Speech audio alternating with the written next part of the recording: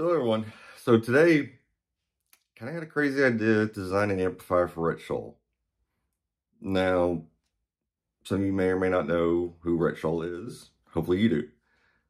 He's a very successful guitarist, YouTuber, and he's got a lot of gear. So I've had an idea for a while for using, it's called a topology of an amplifier, one that doesn't really send any signal to ground for your tone controls. So you're getting as pure as possible signal through the amplifier, but still having the ability to adjust things like bass and treble. So this kind of does fit in with what I see as a hole in his arsenal of gear. His favorite amplifier that he has is a 1964 Vox AC30. Great amplifier, collector's item, not something you want to take on the road. So building him something that doesn't have the historic value of the Vox, while giving him that sound, but also doing it in a very unique manner that is more suited for his playing style, and hopefully something he'll love for the rest of his life.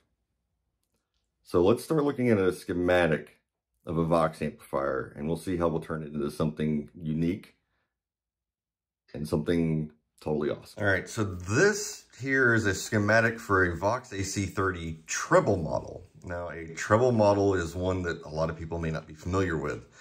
A lot of people are familiar with the top boost model where you have the treble and bass controls. However, this is very simple, 2 volumes. You've got a volume for your, quote, normal channel and a volume for your brilliant channel. A little bit of the schematic's cut off here, but this is a single 12AX7 here. It has 2 independent plate resistors. Each of them are 220K. One side goes through this larger 0.047 capacitor. Then it splits off, goes through a 330K resistor up to a 500K volume pot. And then this 220 picofarad capacitor is kind of like a big bright cap here. Then it goes through another resistor and capacitor into the phase inverter. Now the brilliant channel, same 220K plate resistor here, comes out, goes through a 500 picofarad capacitor, then through the same 330K, 220 picofarad bright cap, 500K here. This doesn't have any type of tone controls here. The only thing it kind of has is later on down, it has that cut control. So you can shape the highs, but you have no low control. So what if we turn this into something that's like a train wreck songwriter, matchless Spitfire, where we parallel this 12AX7 together. We use this as your bass control because this side's not letting a lot of bass through. This brilliant channel, not really thin sounding, but is a lot thinner than this side. So we can use this as a bass control and put everything through one side of the phase inverter here. Now let me show you what that looks like in a schematic. So here's the 12AX7 parallel together. Got the inputs for the grids, cathode tied together with its resistor and capacitor, and the plates tied together with its resistor. Now here we have a bank of capacitors. The reason why I did this is a cool little feature we're going to have in a second that I'll show you. So we got the 500 picofarad capacitor going straight across, just like the brilliant channel. Now getting into this uniqueness here, instead of that 0.047 capacitor, I've broken it out into 2 0.022 capacitors. So when you run capacitors in parallel, you add them together and you get pretty much that value. So I've got a little switch here to break them out, and then a variable resistor here that ties back in. And then I've added in a 500 picofarad capacitor switch. So what this allows for you to do is to have the original 500 picofarad value. These two together will give you about that 0.047 value. Or one of the things that another famous Vox player did, Brian May from Queen, was that this value here, instead of being 0.047, was actually 0.022. So with a switch, you can disconnect them, get that value. But he also used a treble booster, which had a higher value capacitor than this 500 picofarads. So put another one in parallel, get 1,000 picofarads here, get more of that mid-range. Let's go over the frequency responses, and you can see how that will work together. So using this parallel 12AX7 design, it's going to give you some interesting frequency responses. So just using this 500 picofarad capacitor, this rough drawing here, you'll get a lot of these high frequencies coming through. When we use the two 500 picofarads together, you'll get a shift down towards more of the mids. So get that in here. Then on that bass control, 0.047, you're going to have a lot of bass frequencies coming through, but then it's just going to kind of be level here. With that 0.022, less bass will be coming through. Now, when you combine them, you see there's overlap between these two. So you actually get what's called constructive frequency building. So instead of them being equal, they will actually build on each other and give a boost in that range.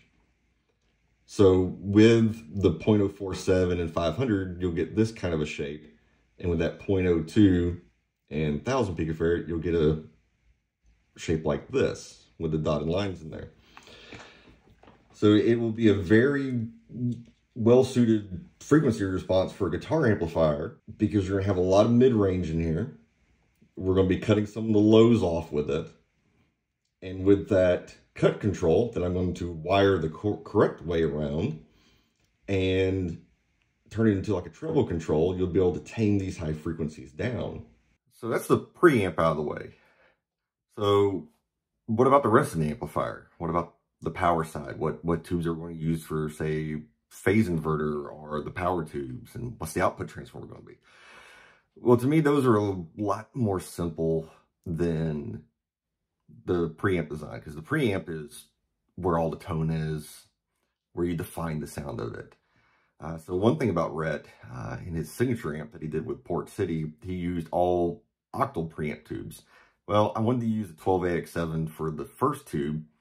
That gives you a greater flexibility of trying different tubes, trying to find the one that sounds right for your need.